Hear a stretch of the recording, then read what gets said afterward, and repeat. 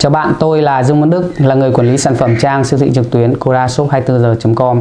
Với nhiều năm kinh nghiệm cũng như uy tín trên thị trường Việt Nam, chúng tôi luôn chọn ra những sản phẩm tốt nhất, chất lượng nhất của Hàn Quốc đem đến tay người tiêu dùng Việt Nam nhằm đảm bảo cải thiện sức khỏe của bạn cũng như chính gia đình bạn. Trong video ngày hôm trước thì Văn Đức có chia sẻ với bạn những tính năng cũng như công dụng và cách thức sử dụng của sản phẩm Cao Linh Đông Trùng Hạ Thảo Hàn Quốc. Và trong video ngày hôm nay thì Văn Đức sẽ chia sẻ với bạn một chủ đề mà được rất nhiều khách hàng quan tâm cũng như là hỏi Văn Đức thời gian qua, đó là Cao Linh Đông Trùng Hạ Thảo Hàn Quốc có tốt cho người bệnh gan hay không? Gan là một bộ phận quan trọng của cơ thể, nó đảm nhiệm những chức năng sinh lý như chuyển hóa protein, chuyển hóa chất béo, chuyển hóa đường, chuyển hóa chất sắt, sản sinh dịch mật để tiêu hóa thức ăn, và một chức năng quan trọng của gan đó là đào thải độc tố ra khỏi cơ thể. Gan có thể bị tổn hại do các nguyên nhân sau.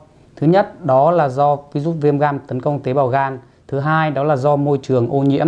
Thứ ba, do thực phẩm bẩn, các hóa chất tràn lan. Thứ tư, đó là do stress trong công việc cũng như là đời sống. Và yếu tố thứ năm nữa, đó là do chúng ta uống bia rượu nhiều. Khi chúng ta uống bia rượu nhiều dẫn đến gan phải làm việc quá mức, từ đó cơ thể chúng ta sẽ luôn mệt mỏi, uể oải, và nguy hiểm hơn có thể dẫn đến những bệnh lý nguy hiểm của gan như viêm gan, xơ gan, gan nhiễm mỡ, ung thư gan. Bệnh gan là một loại bệnh nguy hiểm và khó trị. Khi bệnh gan tiến triển thì quá trình trao đổi chất của cơ thể trở nên xấu đi, đồng thời hạn chế khả năng đào thải độc tố của cơ thể ra bên ngoài. Từ đó dẫn đến cơ thể người bệnh trở nên suy yếu, có thể dẫn đến những hệ lụy và những biến chứng nguy hiểm và có thể dẫn đến tử vong. Như bạn cũng biết, công dụng của Cao Linh Đông Trùng Hạ Thảo được đánh giá rất cao đối với sức khỏe, trong đó có việc phòng và hỗ trợ điều trị các bệnh lý về gan. Khi sử dụng Cao Linh Đông Trùng Hạ Thảo Hàn Quốc sẽ giúp tăng hoạt tính của đại thực bào và các tế bào lympho của cơ thể, từ đó giúp thúc đẩy quá trình sản xuất interferon, giúp nâng cao hệ thống miễn dịch, từ đó có tác dụng chống virus rất mạnh và có tác dụng trực tiếp đến những tế bào gan bị tổn hại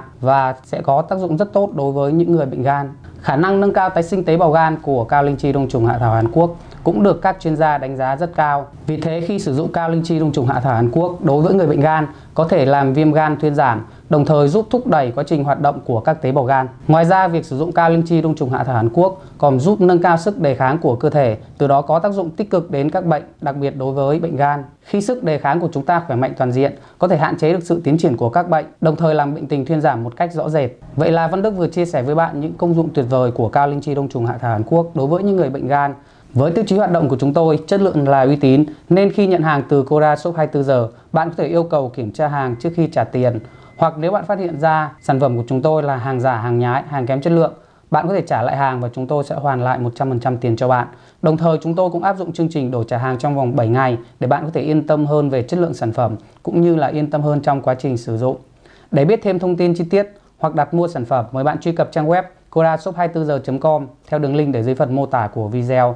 Bạn có thể chat Zalo hoặc gọi điện theo số điện thoại 0976 148 590 để được hỗ trợ và mua hàng trực tiếp. Cảm ơn bạn đã xem video. Hẹn gặp lại bạn trong những video tiếp theo.